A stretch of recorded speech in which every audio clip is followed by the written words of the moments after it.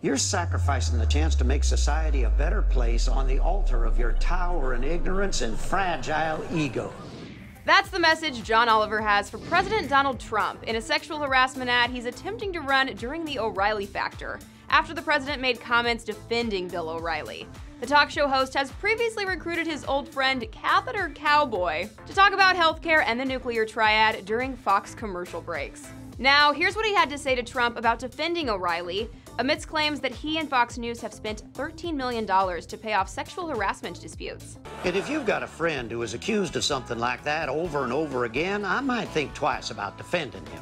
The cowboy added, because that just contributes to a culture where women don't want to come forward. In case Fox chooses not to run Oliver's ad, he aired it on his HBO show last week tonight. He said, "We submitted it to stations on Friday, but weirdly, we haven't heard back from them since, which is a little surprising because we are one of the only advertisers offering to buy time on O'Reilly's show at the moment." For the full commercial and Oliver's commentary, check out THR.com. I'm Tiffany Taylor for The Hollywood Reporter News.